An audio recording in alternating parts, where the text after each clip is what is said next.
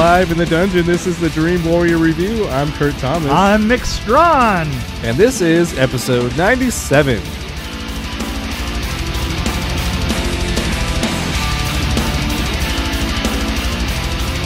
This is Jaws. We're going back to 1975. Yes. And this is quite a freaking classic, I think. Not to give away how I feel about this movie. A local sheriff, a marine biologist, and an old seafarer team up to hunt down a great white shark, wreaking havoc. Hunt down a great white shark, wreaking havoc. What is wrecking havoc? They actually spelled it like that. Yeah, I know. Okay. So this isn't my words. I'm just reading it. But right. Great white shark wreaking havoc in a beach resort. You know, how many times have you seen this film? You're like me, seen it a million times. Probably, yeah. I was kind of looking at the beginning beach scene. I was trying to look for something new, and I found it. Something I really liked that I thought was really interesting was the one bell. After the guy passes out and the screaming in the water and all the rest of that, then there's just that one bell on the buoy going off. Oh, yeah. Yeah. Ding. Ding. And it was brilliant. Because, I mean, too much stuff. You know, just like we were just talking about Piranha, right? Mm-hmm. And the acting and directing in it was it wasn't nearly as good as Jaws at all. But one of the things that it didn't give you at any given point, which is definitely the sign of immaturity, is time. Mm-hmm. And the quiet time at the end of that, where the screams are still in your head and just getting quieter and quieter and quieter and melding into the sound of that bell. Yeah, that was awesome. That was really awesome. That was great. And it was also like the visual too, because it was because you just saw it. It was off in the distance, and you just saw it just gently rocking. So this all about sound. This movie. It is an awful lot about Academy Award says it all right there. It's like best original musical score. Oh, the music was amazing. Best sound mixing, and best picture, best film editing. Yeah, but the sound. This was when John Williams was still good too. John Williams was amazing. Yeah. I mean, I think sound was so the more big. recent stuff though. Yeah, well, not as cool. But by the way, I wanted to know if those were union crabs. That were crawling around on the body. Right. Yes. Were they? I don't know. Union crabs? I don't know if there was catering for the crabs. Were they makeup? Were they extras? Extras crabs. Were they just extras? Were they extras dogs dressed as crabs? You don't know. Huh, you don't know. So, well, going back to the sound though, if you watch this movie without the music or without the... Mm-hmm. It wouldn't really be the same. Like, it would be empty. Like, you know, because you have the build up. It's true, and the build up is excellent. And the shark, the sound actually helps. Right, make it scary. Take the curse off of the shark, because there were shots that the shark was amazing. And I have to say, they did this in 30 feet of water. Yeah. Right. So one of the things that me being me, I was trying to think of how they were rigging a lot of this stuff, and they must have had like an incredibly big weight that they dragged around and put underwater, 30 feet underwater, as an anchoring point to pull things along to. Right. You know, a point off of camera, because you see, if you see those floats going away from you, which they were often, and there's nothing over here, right? You have to have a point somewhere. You have to have a point so that you can. It's one of the natural, like a pulley system. You have to have a pulley system, right? Right. So there must have been an enormous weight that they dragged around from place to place in order to do all those shots with dragging the shark around. You know, and how much better did that look than that 12 Days of Terror? Oh yeah. No. I mean, Bruce was great. Bruce was great in some things. There were some things that he wasn't that great at, but in going from point to point, it was just great. I mean, the rigging was amazing. And this was shot in Massachusetts, in Martha's Vineyard. Yeah, Wow. yeah, I didn't know that. yeah. There was there's a fact that I've heard many, many, many times that the shooting schedule went from 50 days to 150 days, and that on the very last day of shooting, they shot the shark blowing up, right? Right. And the crew was going to get together and throw Spielberg in the water, and so he set up the final shot and then got on a plane and headed back to LA. So he literally wasn't there for the explosion. Wow. Well, that's the second unit thing This anyway. is pretty early on in his career, too. Yeah, I mean, he had done the one in the car with the little car. Right. And he had done, I think that he had worked with Lucas on used cars. I loved used cars. Yeah, used cars. That's one of my favorite movies. It's a bizarre one. Yeah, very bizarre. But yeah, before that, there wasn't much going on as far as movies, directing. Yeah. But let's look at this. So he was doing TV before that, yeah, he was doing TV. for the most part. Yeah, Sugarland Express. That was what I was going to say. So he came from there, and you have to think to yourself that there had to be a lot of parallels to Kevin Costner, Right. who later on was Yeah. doing Waterworld. Right. Yeah, what it's like to shoot in the ocean. It blows. Water. And Waterworld had a sucks. huge budget. And Yeah, and Probably water, because of water, right? yeah, and you know what? The same thing. I mean, it was a big joke when Waterworld was filming. Is like you would be doing a film. It seemed like for a couple months, everybody that would be working on the film, a couple of people would disappear. Right. Then they would come back, and you would find out that they had been working on Waterworld. And the thing is they were always faxing back in call sheets, and the call sheets would be like they started out being, you always have the number of days that you're going to shoot and the number of days that you have shot. So 1 out of 50, and you would get, would be the original ones would be 1 out of 50, 2 out of 50, 3 out of 50, and stuff like that. And then after a while, you were getting 109 out of 50, then 190 out of 50, which I remember actually seeing one that was like 190 out of 50. Oh my gosh.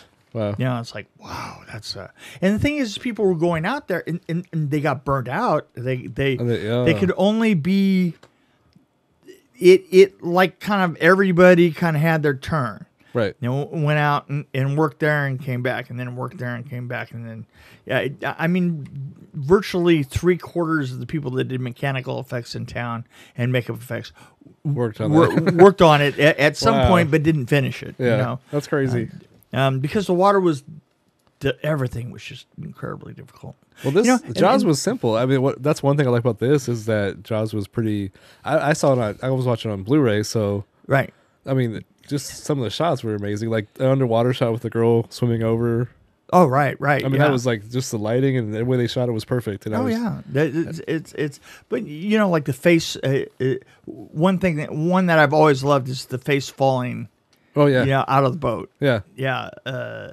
It's just it is such a well. So one thing I like about Spielberg, this is very clear, is that I mean he's a really good storyteller, but I like his vision, the way it's the way he sees it, I guess, and the way it comes across. Because every movie that I've watched of his, they all have a similar kind of look. He builds tension really well. And the thing is that he does look and feel. He builds tension in situations that can have a lot of light in them. Yeah. That's one thing that he did that was really quite unusual. Well, it's also the way they shoot it. And because like a movie that from 1975 looks just as good as some of the movies I've seen. Oh, right. Now. Exactly. And usually you can see things are kind of dated, One of my favorite movies is The Boy and His Dog. And if you watch that now, it looks very dated. Yeah, no, you're right. Yeah, no, I agree. He's the clarity of his vision. Right. And it's all about storytelling, which is why this is the perfect movie for him. And and it's kind of simple storytelling. It's just linear, and it's like, this is what happened next. What happened next. What happened I next. swear, Quint's telling the story of the Indianapolis, man, that was great. That was really disturbing, because I forgot about that story, because I hadn't seen this for a long time. And, it's funny. I was thinking, I'd always been thinking that he started with the story of the Indianapolis, but he didn't. The part where he's in the room, where they're doing where they're comparing the scars. Oh yeah. Is what starts it, and then it moves into the Indianapolis, and that was great. That was such a great choice, because it had this bonding moment in comedy, bonding in comedy, and then they're kind of like dragged into the tragedy. Yeah. It was perfectly timed. It was, I mean, they were laughing and they were singing, and then all of a sudden you see the boat. Right. And you see Quint look around like, wait a minute. Yeah, what the hell? Something's happening. But I had a question about the chalkboard at the beginning. When Quint first shows up and he does the nails on the chalkboard. Yes. I want to know who drew the shark. Did Quint draw the shark? Yeah, that was pretty cool. Or was somebody else draw it? It was just there. Right.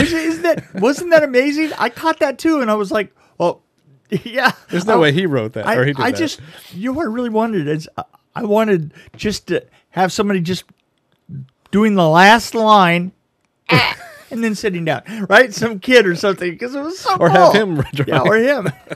I have a feeling it wasn't him. No, it probably was not. But so yeah, what's interesting is the story was I was thinking of 12 Days of Terror, because they did that in New York, but this was based in New England, in a fake town or a fake island, right? Amityville, right? Amityville, right.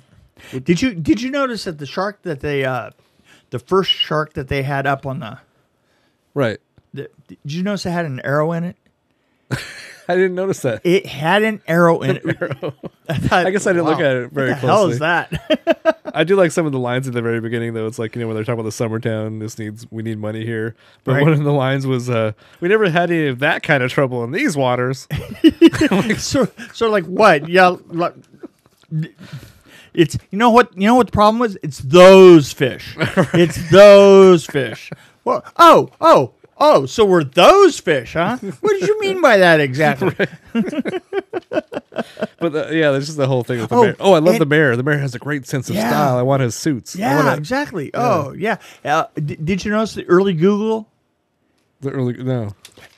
Maybe I did, but I don't know. Well, he's in the library, or he has the book. Oh, right? Yeah, and he's reading through the book, and he's reading about sharks. And you know what I was thinking to myself? I was thinking early Google. Yeah. That's all I could think of is like, well, that's how they pass information. Like nowadays, you would show somebody typing in, and Google would come up, and like you knew that information was on its way. So in this case, it was like there's a book, and there was like 3 cases through there where he opens up the book, and there's some information there that they really need. Exactly. Well, how great was Roy Scheider when he was in his house, and like when he's reading the book. Right. And his wife scares the shit out of him. Right. I mean, just that one little scene I like. Yeah, it was great. And by the way, that's my dream house, to have like a house like where it's surrounded by water. Oh, yeah? Someday. Yeah, no thanks. That's okay. I live right close to the water. I don't need it again.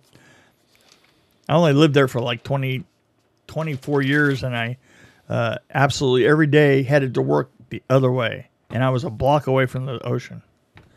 That's right. See, and also he hated water at the beginning. That was a nice little. Yes, and I like point. his. Yeah, because he changed over time. Did you notice the red shooting star? Twice. Yeah. Yeah, I wrote that down. Like there were like, I said, I was like, is it a plane or a spaceship? And it happened like twice. Yeah, and it was and it was a terrible. And it was very clear on the Blu-ray. Yeah, it was, and it was incredibly bad. Right. Visual. Yeah. I was like, wow, that's, I thought it was like why did they bother? It was not that good. Maybe as Steven Spielberg is saying, in the future, I'm going to be doing a movie called E.T. And I'll be doing well. So the cast. Let's talk about Richard Dreyfuss is amazing. This is like early. Oh, yeah. I mean, I guess he was acting before that, but. Yeah, but Robert Shaw takes this whole thing. Robert Shaw, yeah. I mean, he just, he was just. But the amazing. 3 of them together. Yeah, they were just incredible. I like when the body popped out of the hole when the guy was pulling the shark out of the boat. Yeah, underwater, and the dead body just kind of floated. Oh, Peter Benchley, who wrote the original story, never liked. We also wrote the screenplay. Yeah, he didn't like the part that Spielberg came up with the diving tank blowing up, and Spielberg finally said, "Look, I've been dragging them through the crap for 12 hours." Anything that I say is real at this point. Oh, that's awesome. So, yeah, I can understand. So, I want to know why the beach was so busy, because my happy ass would be in a different state if there were all these shark attacks. Yeah, what the hell? I mean, why were there still tourists there? Well, I love the fact that in 12, in the 12 Days of Terror, right? You know, how long was the shark? You remember? It was 8 feet. They said, oh, it's an 8-foot shark. Oh, my God. This is 20, yes, 25. This one's a lot bigger. 25, yeah. Yeah, it's like I said, okay, why is the beach so busy? You know some is going to go down. Right, exactly. That's what I wrote down. But you know what? There is something I have to give Spielberg credit for, is using the barrels. Oh, yeah. And using all these devices so that you don't have to see the shark. Yeah. So that, and the barrels are brilliant from the point of view of they're a measurement. Yeah. They're a measurement of the strength of the shark. Yeah. I mean, and even Quinn even says, there's no way you can handle 3 barrels. Yeah, there's no way that he can handle 3 and they just get dragged down. Yeah, they go underwater. And you're going, huh. Yeah, but it was a great device, because how many times do we talk about you don't want to see the shark? Right.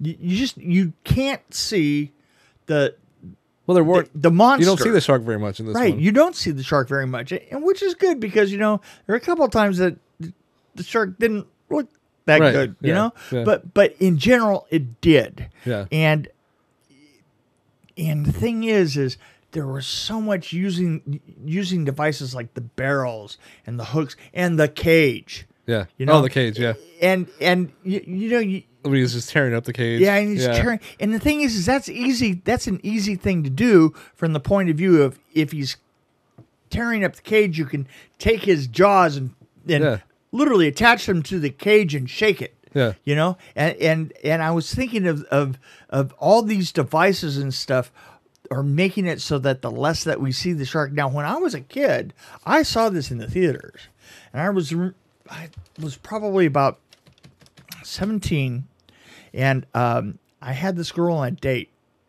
I think it was 17 or 18. I was like 1. 17 or 18. I had a girl out on a date, and I remember we were watching that, and the line just before he does, when the shark just comes up out of the like this, and he says, "We're gonna have to get a bigger boat." I think I actually might have wet myself. I just remember being really uncomfortable from that point on. Right. Now, I remember, the reason why I mentioned the body popping out of the boat. Yeah. Because I think the first couple times I saw that, it scared me. This time I was expecting it. But yeah, right. No, you're right. I did that too. I was like, for the first time, I actually expected it. Right. I was like, oh, see, I can live through this. You didn't wet yourself. You wet yourself for different reasons. Yeah, right, exactly. I wet myself because I'm really freaking old. That's right. Oh, I liked some of the teasers. Like, there was some little, some comedy a little bit. Like, remember the old guy was swimming and it looked like a shark might be coming towards somebody? Yeah. And right. The prank that the girls played. You know what? One of the things I like is the video game. Yeah, the Jaws. Early video game with the shark going across it. Yeah. But I like the little girls with the fin when they were like, the prank. It was great. Well, no, it wasn't girls, it was boys, I think. How'd the shark get into the pond? I had that question. I was like, I'm trying to figure out the logistics of the shark, this huge 20-foot shark getting into the pond. And how deep was the pond? Yeah. Well, it sure looked great on the way out. The 2 fins, it looked awesome. I like hey, Chief, put out the fire, would you? I like when the leg drops to the bottom of the pond, because you don't. Yeah. It's just and then there were a couple scenes like that were similar, like where the boy's missing, and then you see the raft all chewed up and flat, and it's just washing up on the shore. Yeah. Did you notice this? I thought that this was such a great touch. When the boat gets down to the entire main structure is under the water, and it's just the conning tower and the wooden upper structure, and there's a little tiny set of jaws about like this big, nailed to it. Yeah, I like it. On the boat. On the boat. I thought that was great.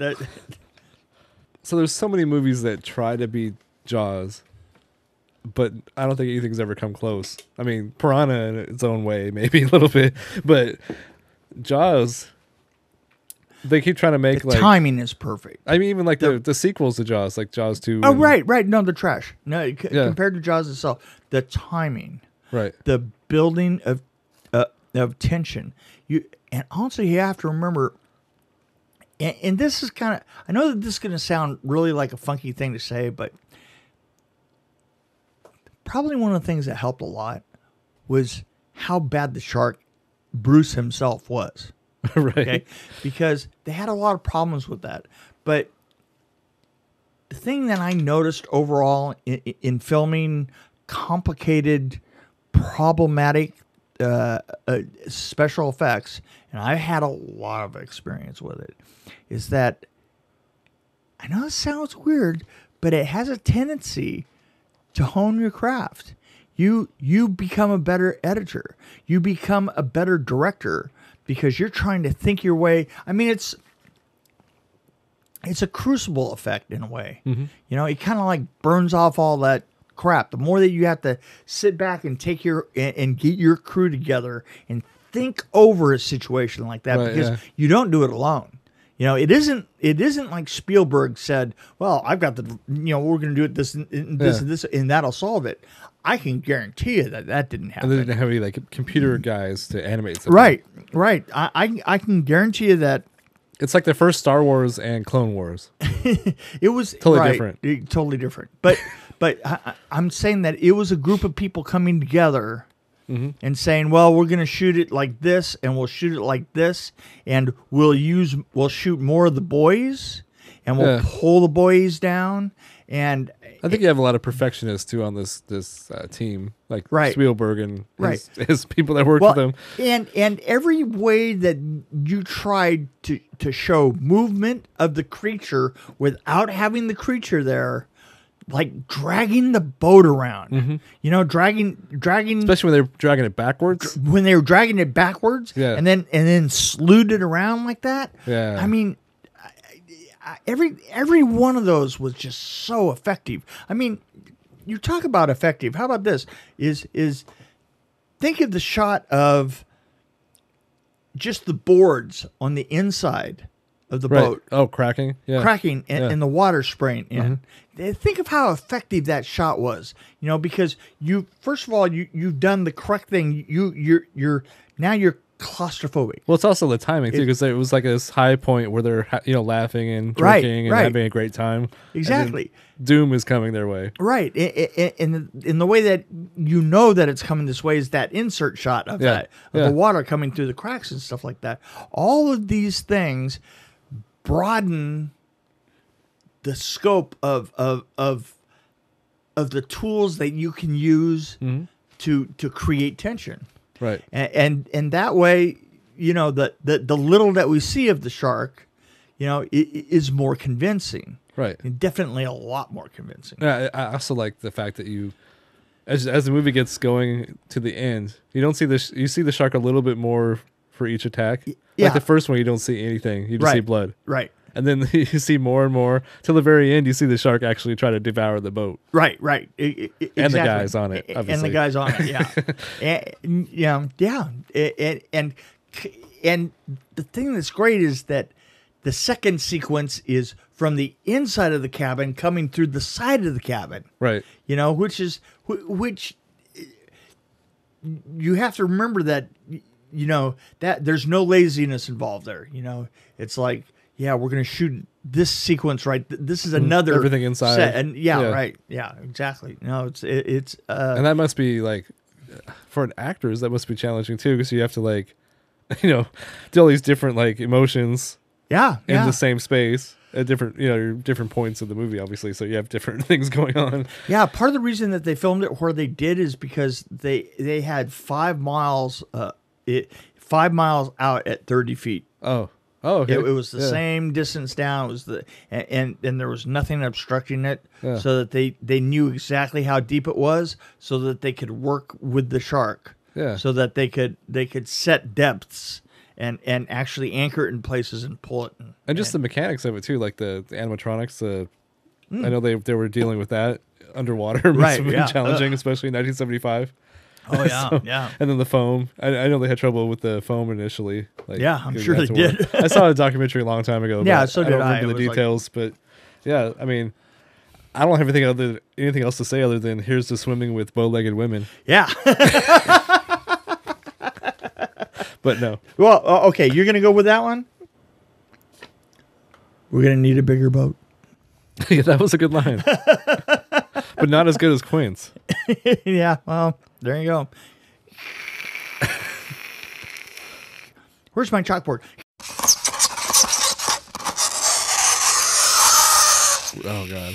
Oh god, I hate that noise. Actually, I don't hate that noise as much as you're gonna computer mouse is going.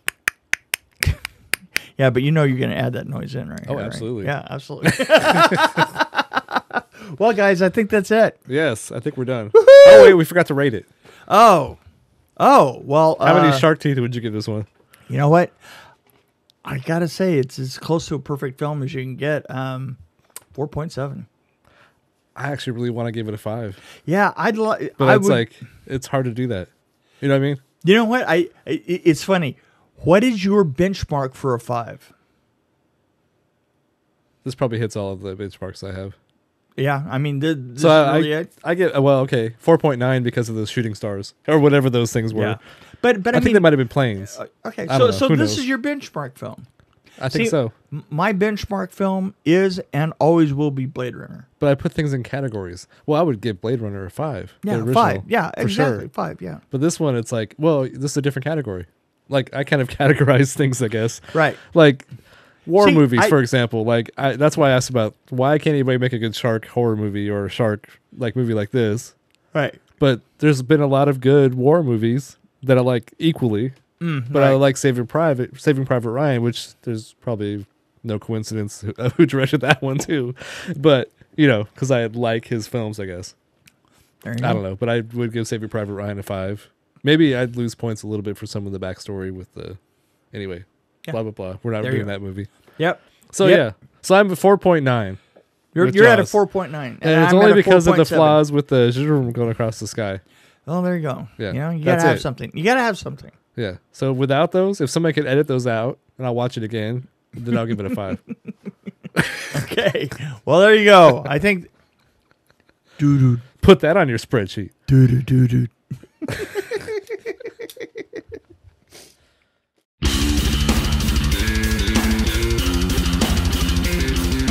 This is Kurt Thomas along with Mick Strawn. Thank you for listening to the Dream Warrior Review. If you have any questions or just have feedback for our show, we welcome them at dreamwarriorreview@gmail.com. Of course, you can find us on Facebook and Twitter as well.